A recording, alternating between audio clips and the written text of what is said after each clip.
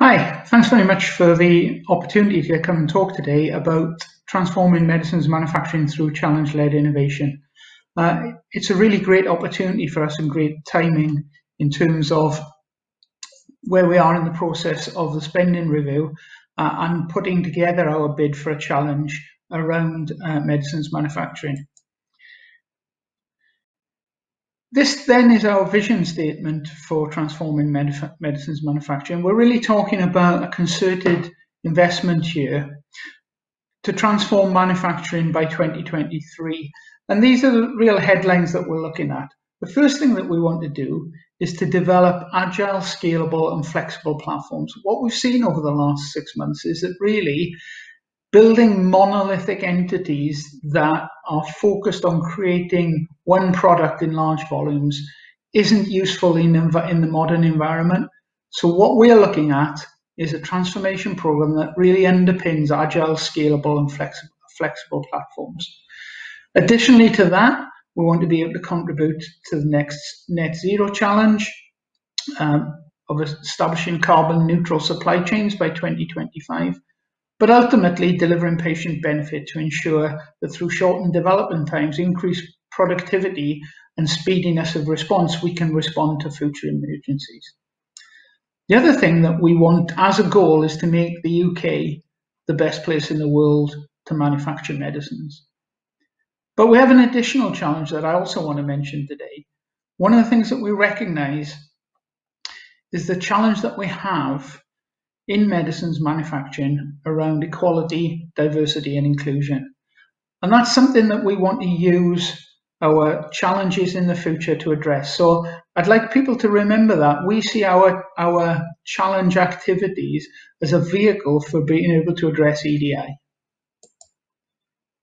So why is this needed in the current environment? What we believe is that we've got a real compelling case for change at the moment. Nothing has brought the situation to a head more than the recent pandemic in terms of identifying the need to drive healthcare security for the nation. But also what we're seeing is that not only has this been a humanitarian and medical crisis, it's a crisis of the economy.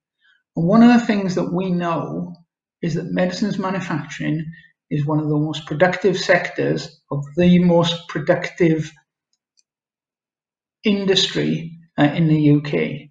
And so by creating transformational change in this area, we believe that we can also not only support healthcare security, but also drive the economic regeneration in the UK. Alongside what I mentioned before, addressing the net zero agenda, making an impact on equality, diversion and inclusion in the medicines manufacturing sector, and also de-risking the technologies that are used in pharma manufacturing. So we really take advantage of frontier technologies like advanced sensors, like artificial intelligence.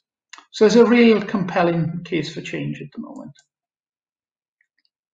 Why do we believe we need to put government funding into this? I think what we see is that we have large problems which need disruptive solutions. These are not the sort of challenges that we see as being things that you address by tinkering around the edges. So they're large-scale problems that need disruptive solutions. We don't believe that one company can solve these alone. We also think that this will be risky. It'll be high-risk, high-reward investments, and we don't expect industry to be very forthcoming in terms of investing in these high risk areas. And so we believe that significant industry investment needs to be backed up by government support. And then the other thing, if we're looking at this from a national perspective, we think it's very unlikely that we can expect multinational companies to support strategic sovereign initiatives unless we incentivize that in some way from the government. So that's our belief, that we need significant government support, and that's also supported by the views that we are getting from the government. So why then challenge-led industry transformation? So you can look at other types of innovation, the kind of innovation that's done by research councils, the kind of innovation that's funded by the sector teams, but we believe that challenge-led innovation in a challenge fund can really catalyze industry-led co-investment. The other thing is that what we believe is that we can really incentivize and leverage academic ideas that have an impact on industry.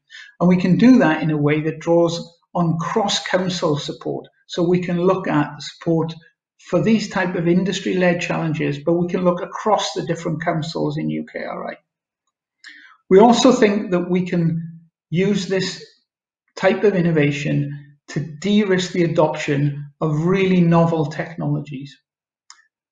And we can do that in a way that brings in a more diverse community that can bring together, we talk about a trinity of academia, government, and industry, but we also believe that we can bring in other agencies and the SME community to affect that transformation.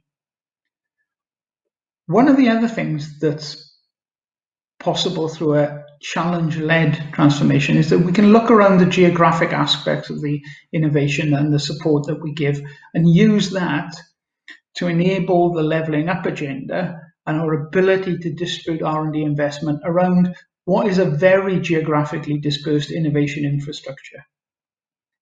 And finally, all this, we believe, is completely aligned with driving the government's goal around the Life Science Council's goals in medicines manufacturing.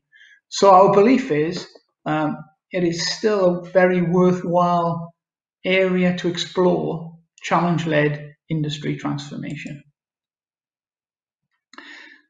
The obvious question then is, how does this fit with other funding?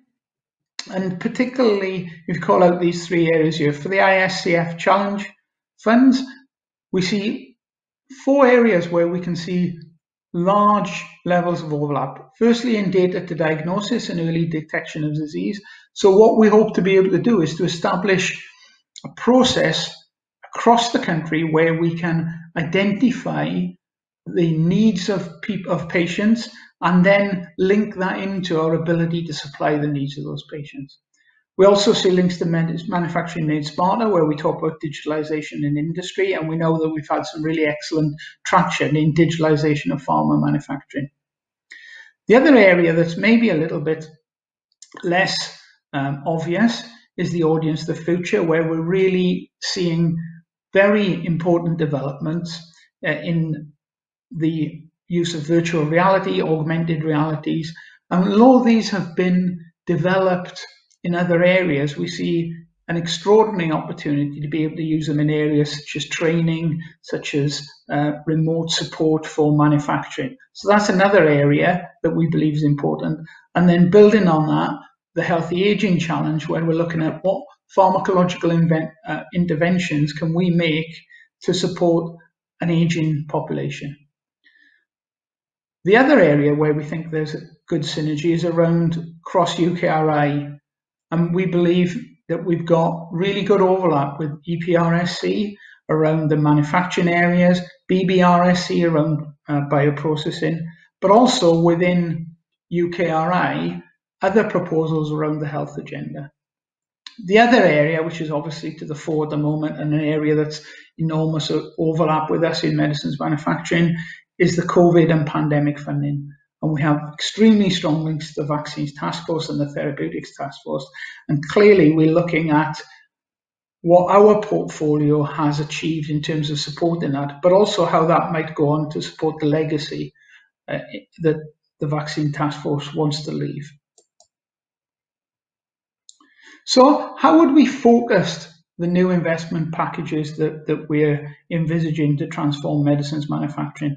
Well, one of the things that we clearly want to do is that we want to build on the investments that we've made so far. And I think many of you will have heard me talk about this previously. We have a unique capability in the UK in terms of our medicines manufacturing innovation infrastructure. And so what we want to do is that we want to innovate and fund collaborative R&D that supports our medicines manufacturing innovation infrastructure investments.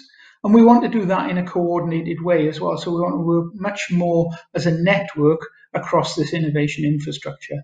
So what we want to do is focus our investments and utilize the unique capability that we've got from innovation infrastructure.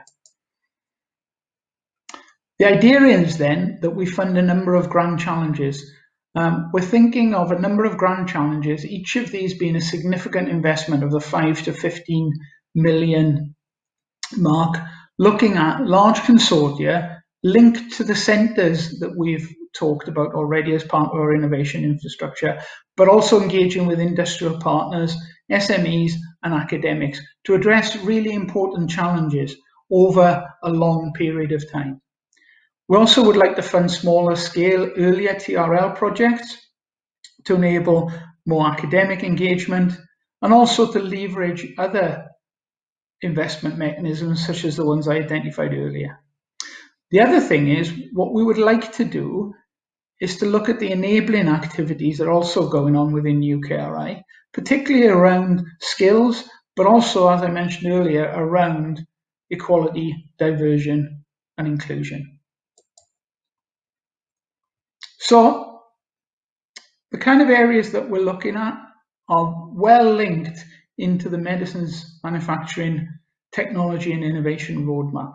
So building on our innovation infrastructure, as I highlighted earlier, we see a number of potential grand challenges, and I've listed a few here just to give you an idea of the current type of grand challenges that we're addressing around digitalization, continuous manufacturing, advanced therapies manufacturing.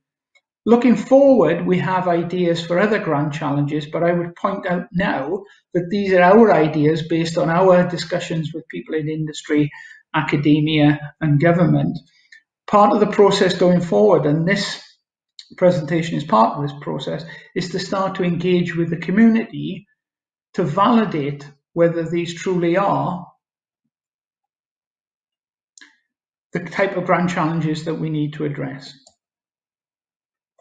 The goal then will be that we have a number of grand challenges, and underneath those grand challenge programs, we'll have projects that are at a smaller scale that would feed into them. So for example here, in terms of robust agile supply chains, we might further invest in projects around continuous manufacturing. In terms of net zero, we might invest in areas such as oligonucleotide manufacturing, which we know is particularly impactful. And so there are various specific projects that we know industry already supports, but we can see those fitting in within a strategic grand challenge. And just to highlight that and the link between the medicines manufacturing industry partnership, technology and innovation roadmap, what you can see here is some of these ideas mapped out. So if I take as an example, next generation biopharma manufacturing, we see a grand challenge around making a step change and a transformation in the productivity of biopharma manufacturing. Underneath there, what you can see are a number of areas where we think it's worth investment. So what we have then is an overall goal around transforming medicines manufacturing in the UK that's broken down into a number of grand challenges, and you can see as an example here the type of projects that we would wish to fund as part of that. So that's the structure that we're thinking about. Just to confirm, both Sarah and I, who are now job sharing in the role of the Industrial Strategy Challenge Fund Director in Medicines Manufacturing, are on the panel later. And as such, would be more than happy to answer any questions that you have about this presentation.